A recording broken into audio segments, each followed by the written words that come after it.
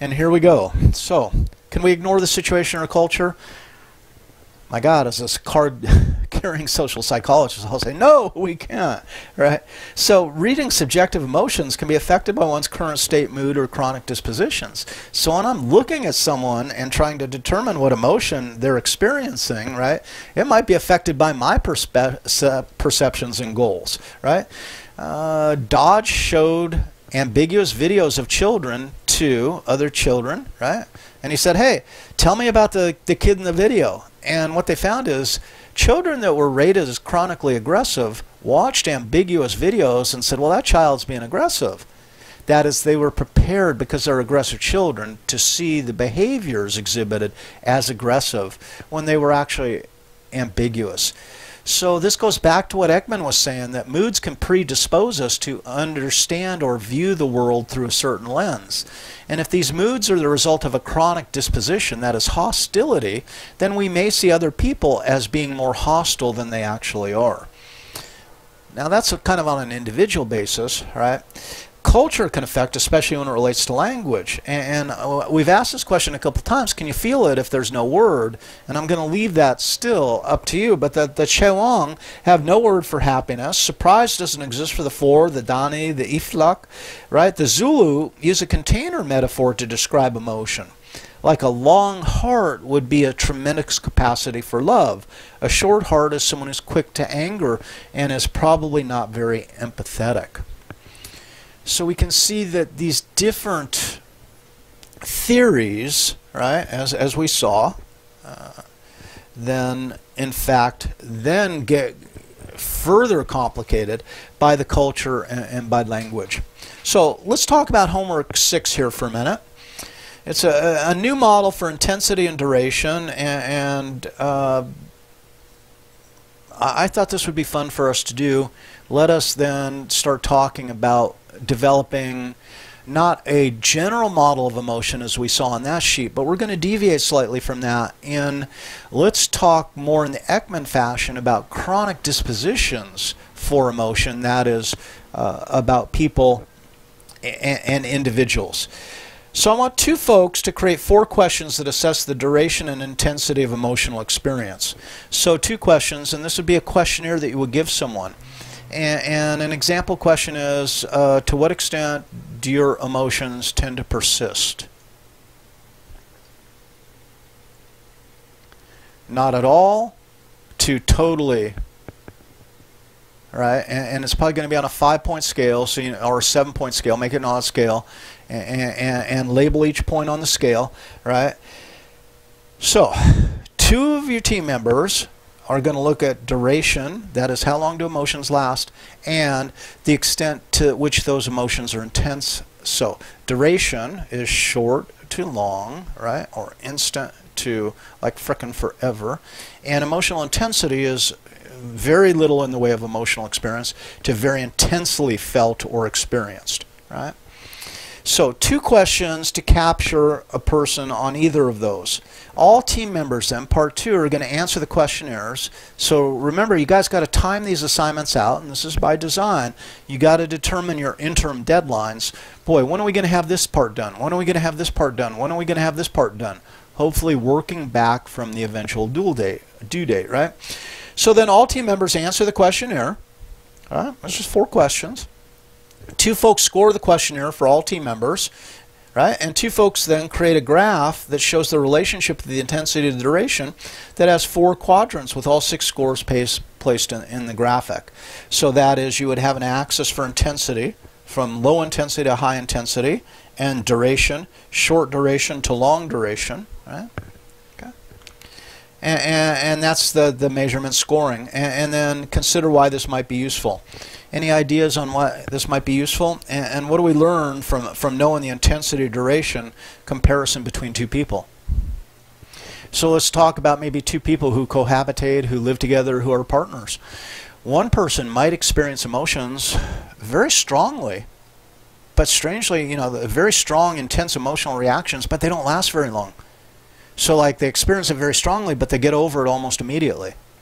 Whereas other people maybe experience emotions not too intensely, but those emotions tend to persist for those people. So let's suppose those two people get into an argument.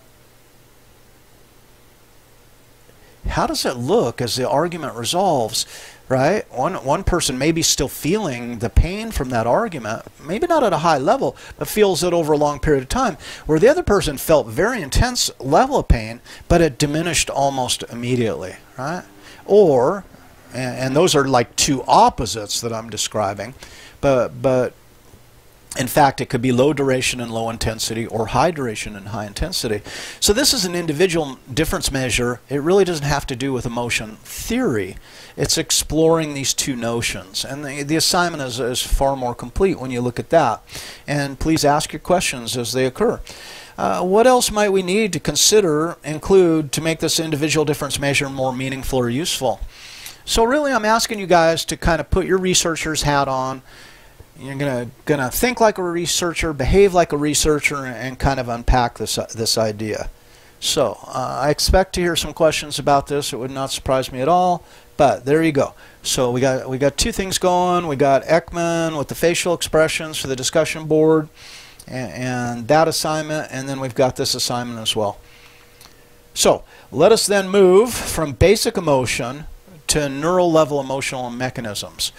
So we talked about the researchers who were trying to determine what were the basic emotions and their reason for including them as basic emotions or not. Let's start looking at the neural mechanisms. Let's start diving down into the brain. And a great place to start here is with Paul MacLean. He developed this tripartite conceptualization of human functioning as it applies to the brain.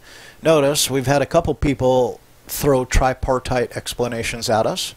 I believe Plato was one. Correct, right? So this one's pretty straightforward, pretty easy to understand. We have the reptilian brain describes the brain stem and represents automatic functioning, right? Mating, aggression, territoriality, dominance, submission, self-defense, all thought to be located, deep down into the brain stem, this ancient part of our brain. Notice the evolutionary flavor to this discussion, right? Now, the mammalian brain, which is built on top of the brain stem, we call the limbic system, right? And what do we see? We see smell. We see temperature control. So now temperature control indicates this is the period of evolution where we move from cold-blooded to warm-blooded for some species, right? Requiring temperature control. Parental care, which is often associated with live birth, if you will, mammalian birth, but there's exceptions to that as well. Long-term memory. What else? And vocal communication. Notice we're not saying language necessarily in terms of speaking the spoken language, but vocal communication. Birds would be included in this as well. The Papez circuit controls emotional evaluation and expression, as well as circuits for emotional elaboration. So we can build on emotion, we can expand upon an emotion, we can recognize an emotion. So these are all critical qualities that come to us out of the limbic system, and notice this would include things like the amygdala and the hippocampus. Now the primate brain describes the neocortex, and this is problem solving, conscious memory, learning, speech, verbal comprehension, and this is the higher, what we call the more evolved species. So aquatic mammals like dolphins, right, whales certainly, elephants would be in possession of this, as would the primates. This is also known as the word brain, as opposed to the illiterate limbic system. That language has been used to facilitate this, and it gets us to that interesting question. If emotions originate or are processed here in the mammalian brain, maybe basic emotions, right, and universal, but when we get to this area, when we start to talk about the neocortex, the question, if there's a word, not a word for it, can we feel it, becomes more appropriate. And so we see the triune brain in evolution. We see the old brain, the reptilian complex as it's called, and what it covers. Then we see the middle brain, right, the limbic complex and its components. And note that how, and then finally the neo brain or the cortex, as MacLean is laying this out. This is MacLean's idea. Not everyone agrees, but it does have kind of an appeal, certainly worth considering. Right? And then when you're developing your own emotion theory as the last activity in the class, you might then, use this as a guiding idea among others. Now, the amygdala. I mentioned briefly just a moment ago, Ledoux countered the general conception of the brain structures being built on top of each other, so he's kind of a MacLean detractor, right? Increased complexity of creatures conforming to their place on the evolutionary tree. He didn't necessarily want to go there, and I think Darwin would probably appreciate his argument as well. Rather, the brain's a system of interconnected parts evolves as it's shaped by environmental pressures, and that's certainly Darwinistic, if you will. The amygdala is thought to be the seat of fight or flight, which represents aggression and fear. Okay. So what do we know about the amygdala? Well, it's two almond-shaped structures. Electrical stimulation has been demonstrated to cause experience of apprehension and anxiety, so we can actually cause these emotions to occur in participants by stimulating the amygdala. Right? Connections from the amygdala to the neocortex seem to process a certain level of directionality. And I was like, oh, what does that mean?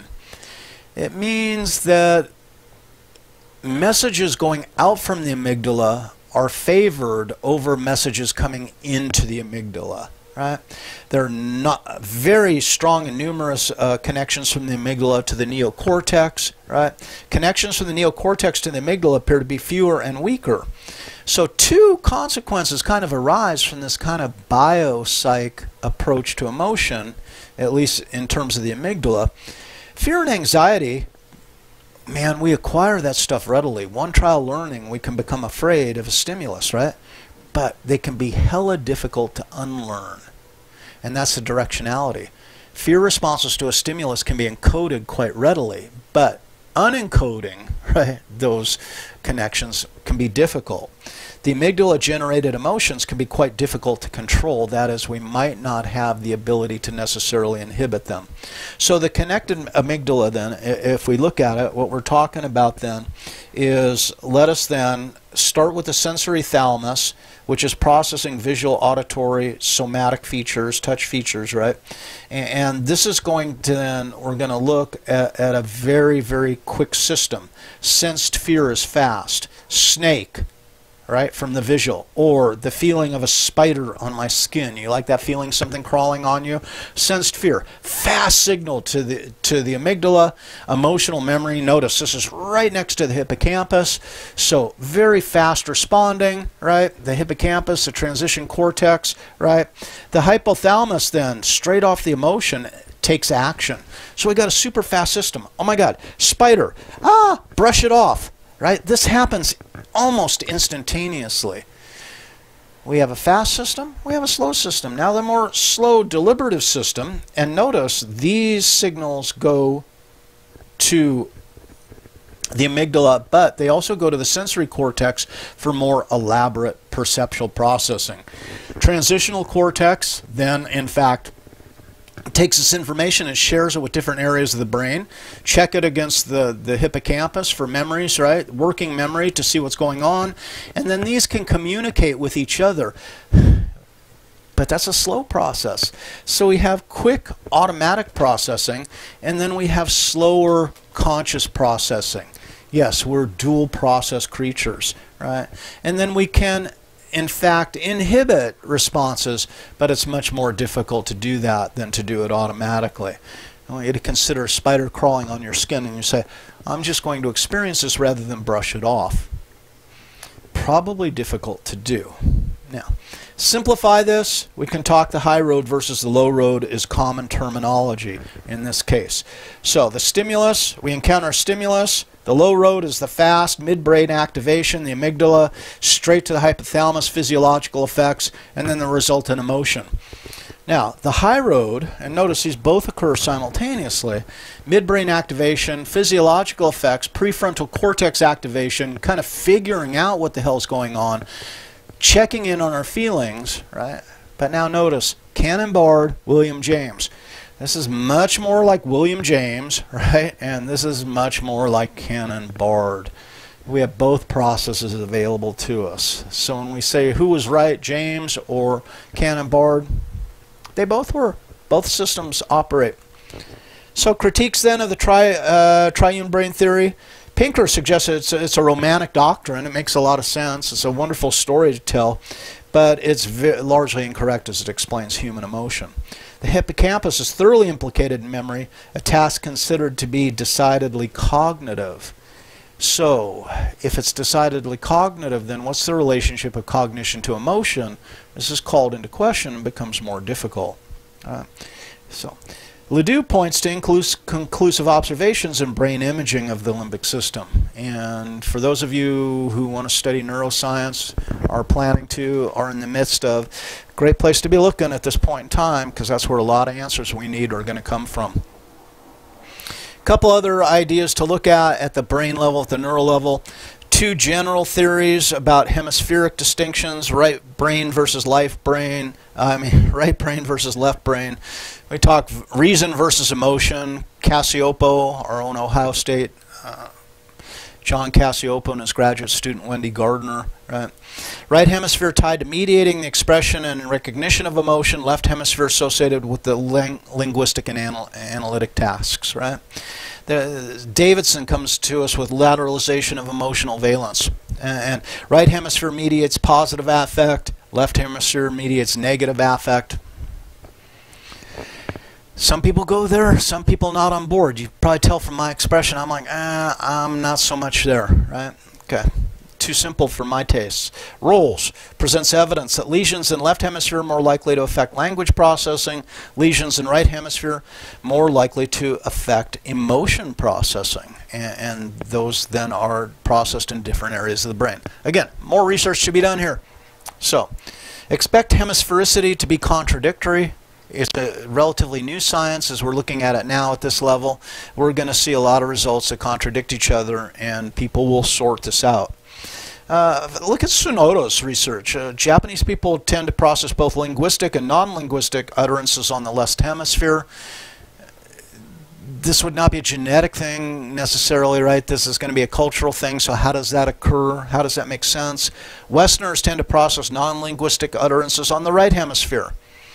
But Japanese people raised in countries where Western languages are spoken, the difference is not observed.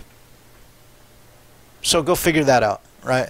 And this is why we need more people operating in the realm of neuroscience to kind of do these amazing studies and teach us about what we're finding. So, further confusion from hemisphericity then. Left-handed folks appear to have greater hemispheric integration. There could be a lot of reasons for that. Some individuals demonstrate greater hemispheric integration than others.